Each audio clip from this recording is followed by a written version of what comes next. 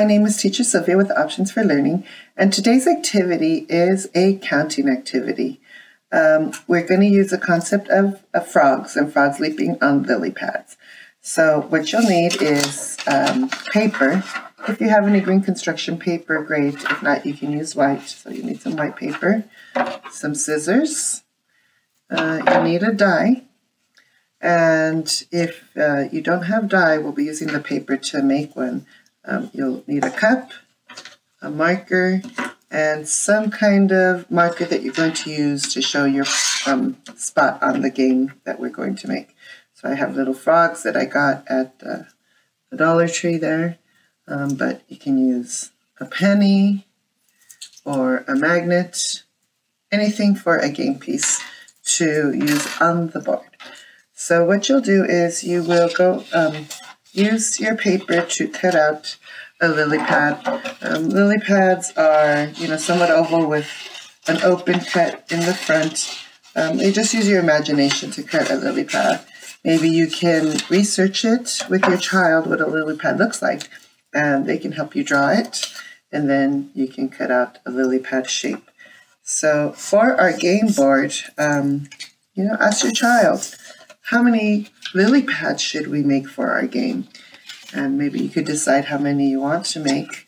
You can have your child cut out the lily pads and then have them place the lily pads, once you cut them, into like a game board, something like when you play Candyland or when you play any sort of board game like the Game of Life, where you have a little path with your game pieces.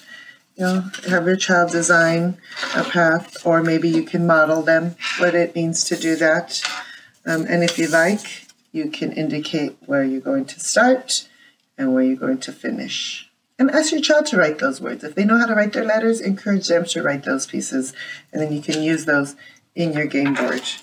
So if you have the die, what you're going to do is you're going to put your game pieces here, or your markers that you're going to use, and you're going to have your child roll the die. And so once they roll it, they'll count the dots that they see on the die. So they'll count 1, 2, 3, 4, 5. And so then that's how many spaces they will move their game piece. And they'll count 1, 2, 3, 4, 5. So counting the dots and counting the spaces.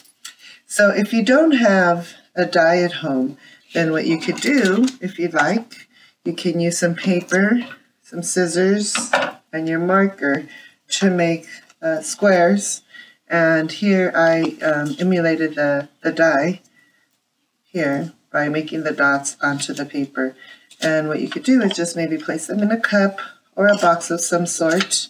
And you can just have them in the cup there and just blindly pull out one of the papers and have your child count how many dots they see, and then place it back in when they're done, and just keep pulling out pieces from your cup.